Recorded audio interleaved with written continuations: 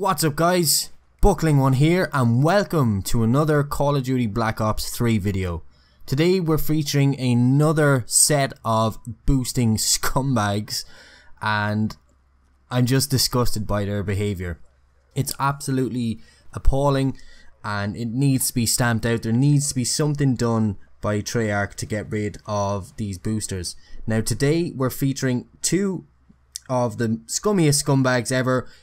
Poor Peacemaker, who wasn't able to get kills with his sword, and Hydra Spree, who was willingly obliging to sacrifice himself for the good of Peacemaker.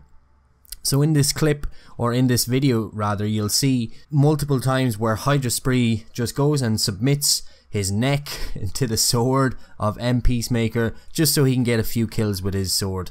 I just think it's disgusting. I don't know why players feel they need to resort to this kind of behaviour.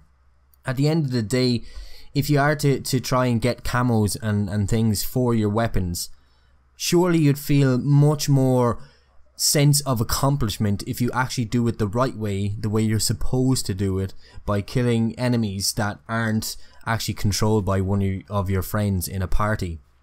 Definitely that's the way I feel. That I know that I earned all the camos that I have. When I got Dark Matter, I was so excited, so happy, because I knew that I earned those camos.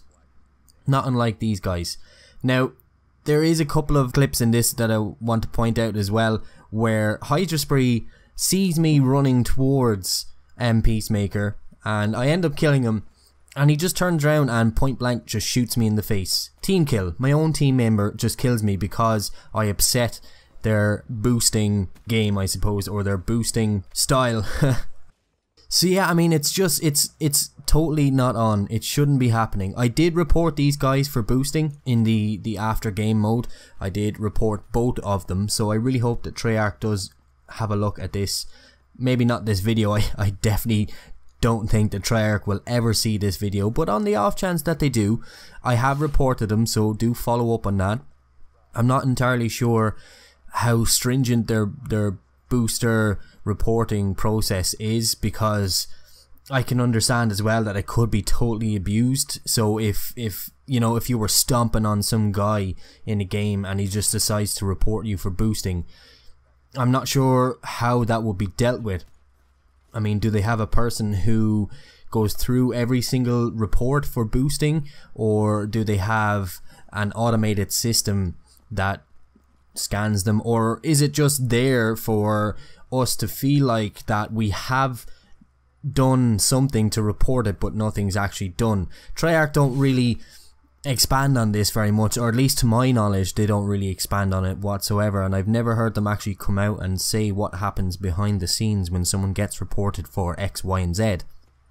So as you can see in the video below, the picture-in-picture as well, I have it set up so that you can see both players at the same time. I've tried to match it as close as I can to, it should be where the timeline is exactly the same on both pictures. I've tried to match it as best I can, so if I haven't, I do apologise. But you can see that they are just intentionally killing, well, they're not, I was going to say they're intentionally killing each other, but they're not. One player is intentionally killing the other, while the other player is intentionally seeking out that player to go and get killed by him.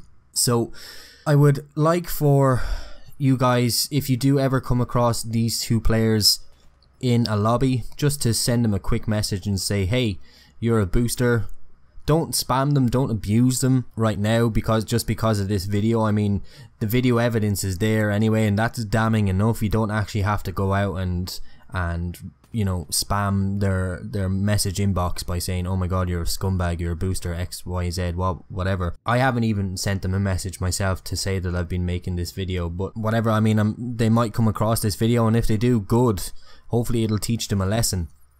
But that's it from me, guys. I know the video is a good bit longer than what I have spoken about, but I just want to leave the video running in the background. Watch as much as you want. You can see the evidence is all there. They were doing it for the whole game. But that's it from me, guys. Thank you so much for watching. My name is Buckling1, and I'll see you in my next video.